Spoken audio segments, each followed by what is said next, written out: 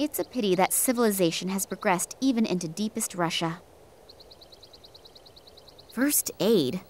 Only first aid for alcoholics. 1 bottle of vodka and nothing else. No bandages, no painkillers. Apart from the vodka, of course.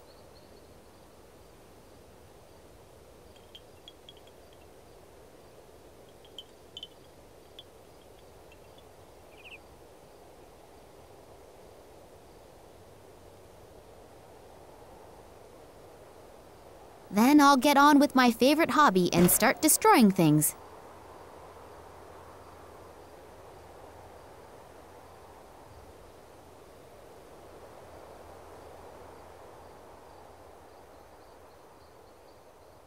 I definitely won't fell the tree with that. I'll limit myself to the bark.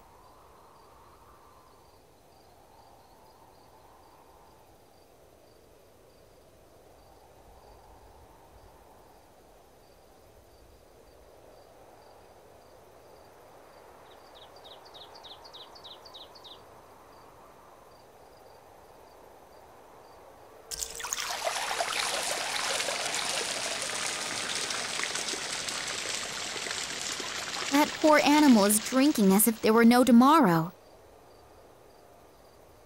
If I continue to take such loving care of these animals, I'll never be able to save myself from offers of membership from every conservation organization in the country.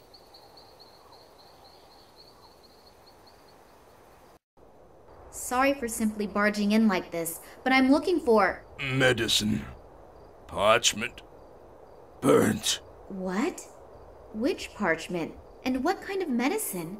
I don't understand. The old guy seems to be in a kind of semi-conscious state. I'm not at all sure if he can even hear me. Obviously, he needs some kind of medication. I'll take a look around.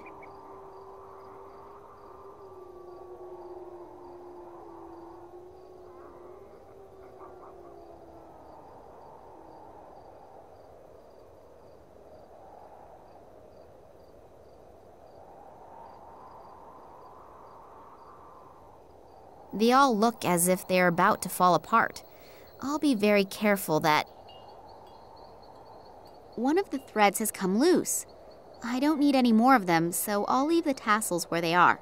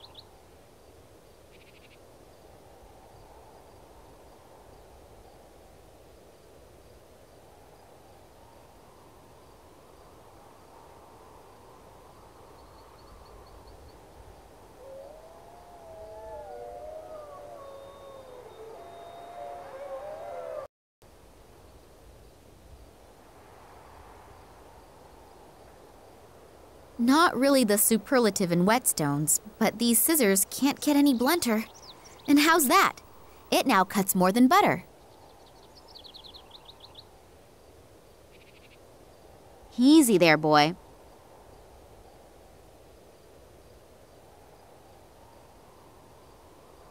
If I take the spoon, the hairs, and this thread, and I... Hey! It works!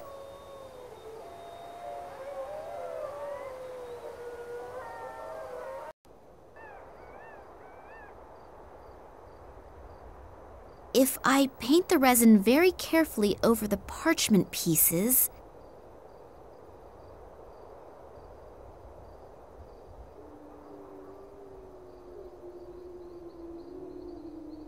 It worked! 5 parts of the source of life. 2 parts of root of tears, 1 part blood of the night, 3 parts drops of intoxication, to be taken shortly before it unites with the wind. What effect it is supposed to have isn't noted, just as much as how to get each ingredient.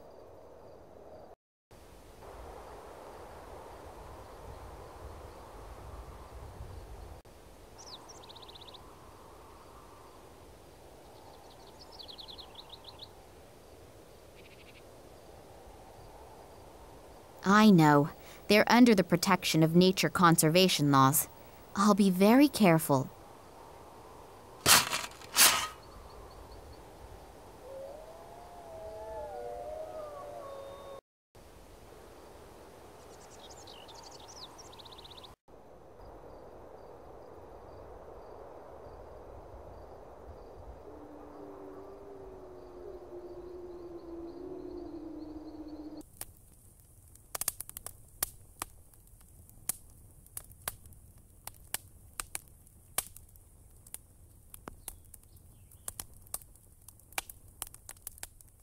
Hey, old man, wake up. Is this the recipe for your medicine? It really does seem to be the recipe. The old guy wants me to prepare it in this vial. I'll have to hurry preparing his medicine. He's not going to hold out for much longer.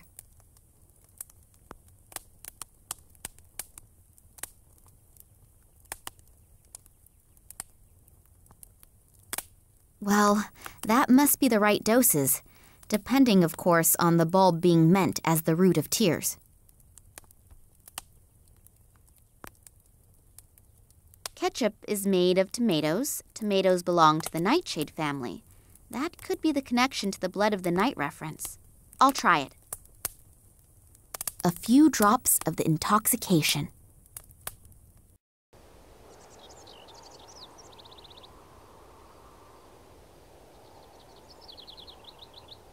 Five parts from the source of life. Got it.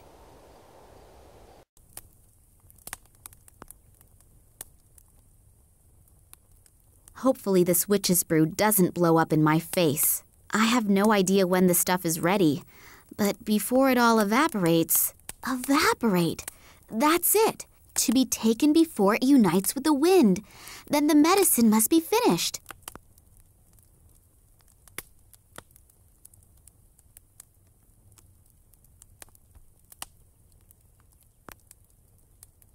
Drink, old man.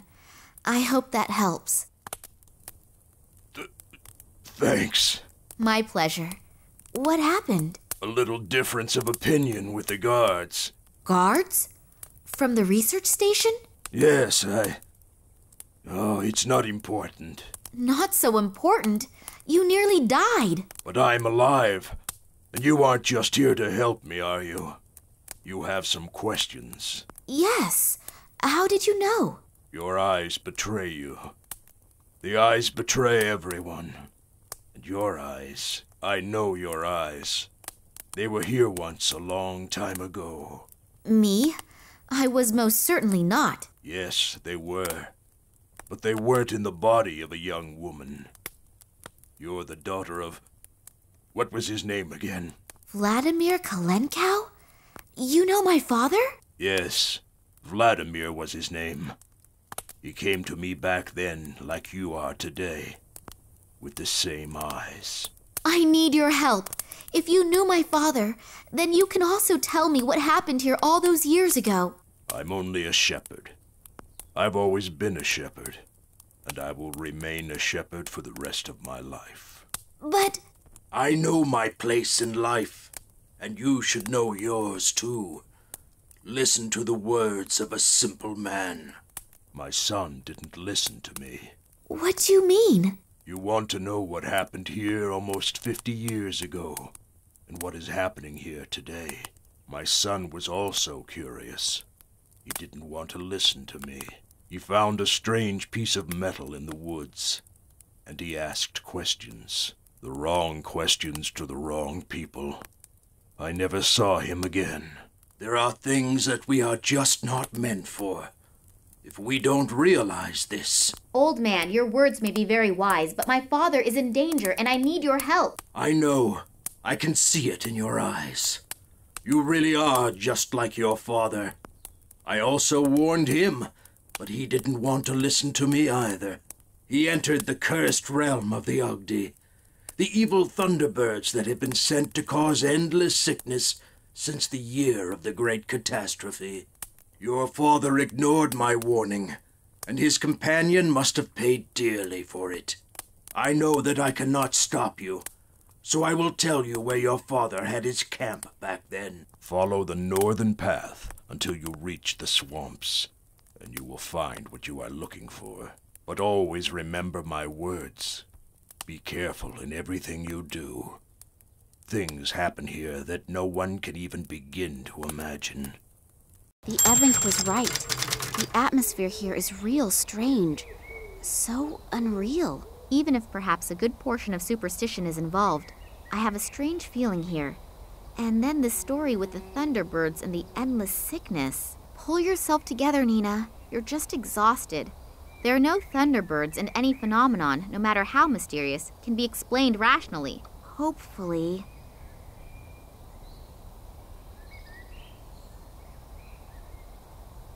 That must be the site that the old man spoke of. My father started his expeditions from here. Maybe I'll find an explanation here of how the events of the past link with the kidnapping of my father. If I remember correctly, then that thing has something to do with magnetism and producing electricity.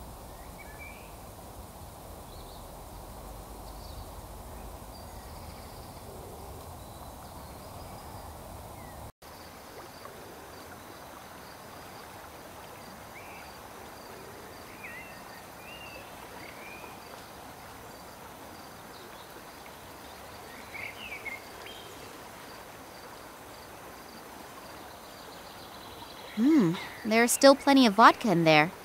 If I want the one spirit, I think I will have to get rid of the other. Nastarovia! Oops, I think I'm a bit out of practice. This has been plundered. Everything that can be taken off and carried is gone. There are only 2 small nuts here, and I am having them.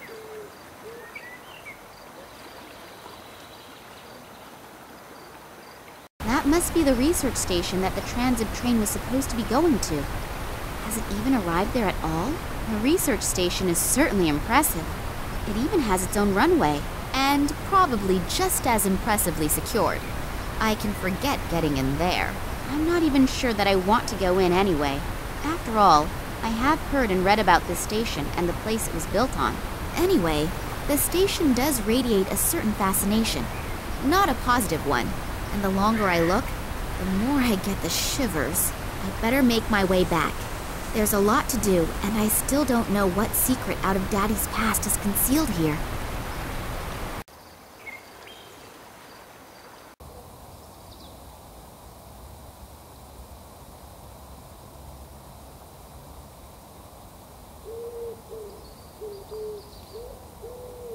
That's what I call quality craftsmanship.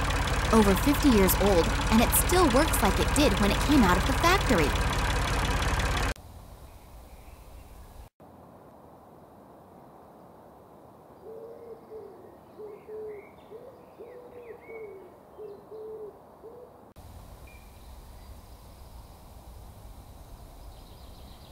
As an obedient little housewife, of course I know what my duties are. There, finished. Shall I make dinner now as well? The rag is soaked through.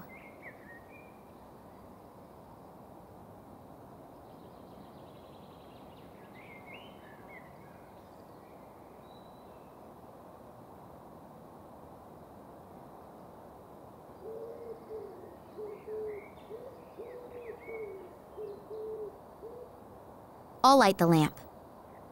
I can't see or find anything special. I would never have dreamed that one day I would clean out a chimney from the inside. Now that the suit is off, I can see numbers written on it. 7.5, 3, 10 and a half, 6. I've wrapped the tinfoil around the broken glass.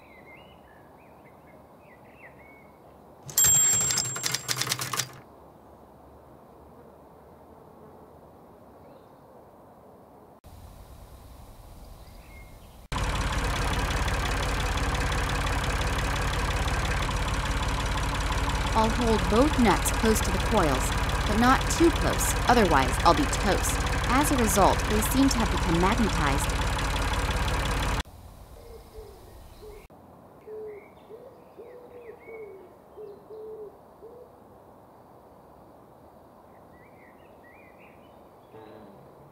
That's strange. Obviously, the compass needle only moves when I press the button. I seem to have triggered a mechanism. But nothing has happened yet.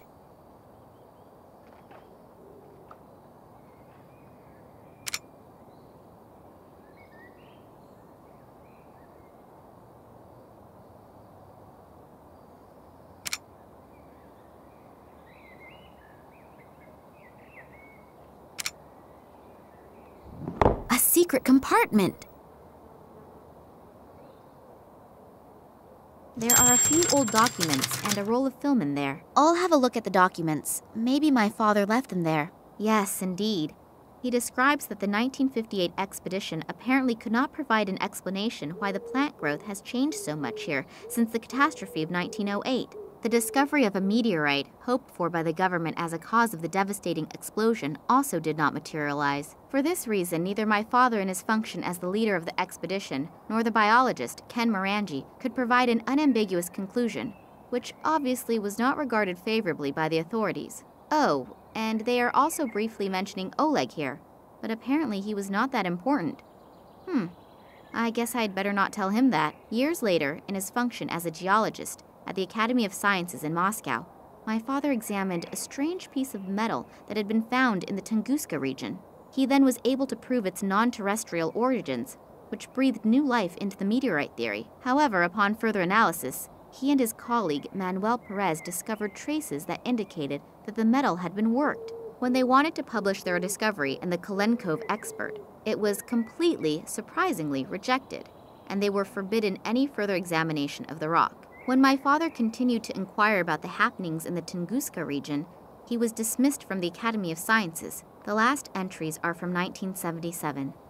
Obviously, he and Manuel Perez went to the Tunguska region on their own. They hoped to find additional fragments of that strange material so they could continue their studies. What the goal was and what happened isn't written down in here. In addition, I have this burning desire to know what is going on with this fragment.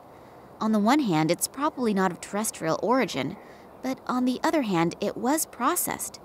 That would mean the old Evank also said something about his son finding some metal fragment in the woods and then suddenly disappearing. That would fit in with the fact that my father was even thrown out of the Academy of Sciences due to his analysis. I hope that I will find some more answers on that roll of film.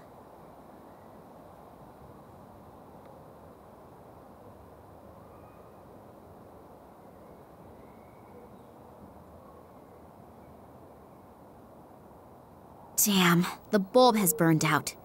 It's not possible to just pop around to the shops and get another around this place. So now is the time to think of something else. Yep, that should work. Since it's rather dark in here, the light reflected by my modified glass shard should do it.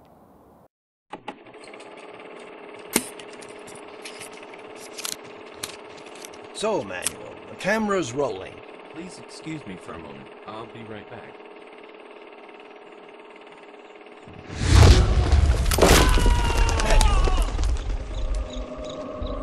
Manuel!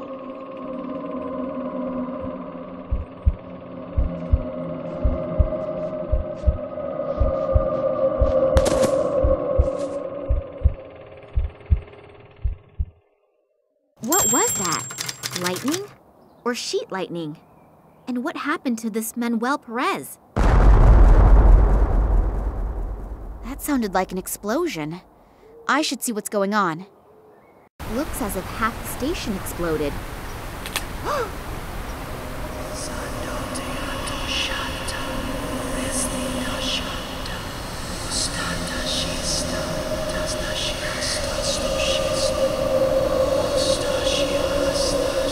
Come on, come on! Move your asses! The intruders have to be around here somewhere. We'll get them. Spread out. Oh, my head. What was that? Feels like someone sifted through my thoughts. There's someone up there. Get them! Damn. I have to get away from here.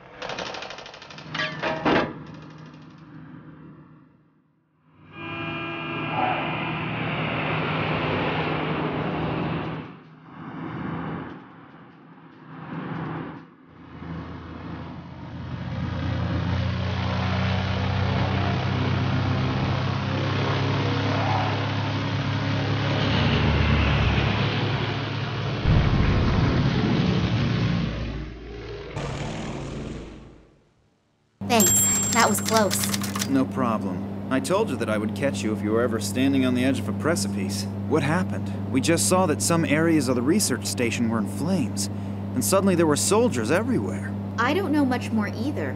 Suddenly, two strange figures appeared in front of me out of nowhere. From the FSB? No, they weren't agents. I'm not really sure. This may sound kind of stupid, but I'm not even sure if they were human. What? I don't know how I should describe it.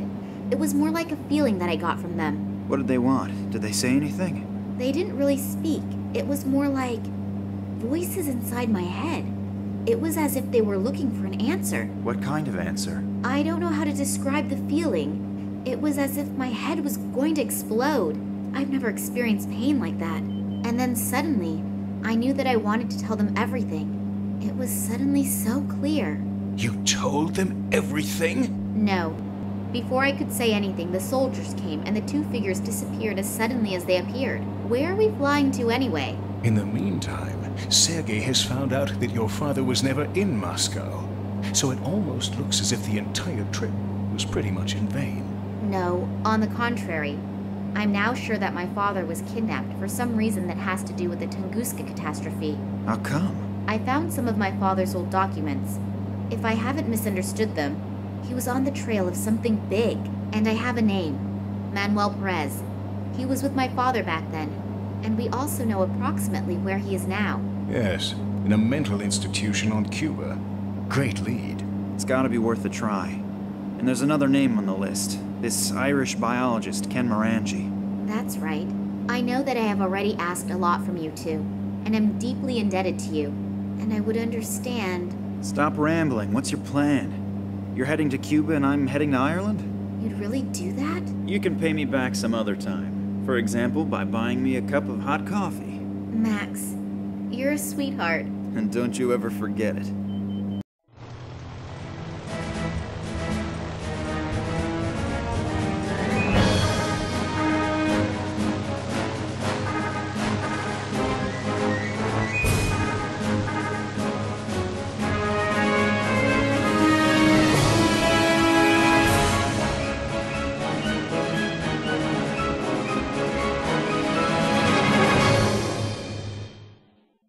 Oleg, I'm not usually like that, but what should I do? Besides you two, I don't have anyone who could help me. And if my father... It's okay. We enjoy helping you, honestly. So don't worry about us. Concentrate on your dad. Yeah, okay. We already found the psychiatric hospital. I only hope that this Perez is still here. Why shouldn't he? But first I have to take care of some formalities. Will you be okay without me? Sure. I can manage the 20 yards to the reception desk by myself. Go on. I'll be all right. Okay. See you later.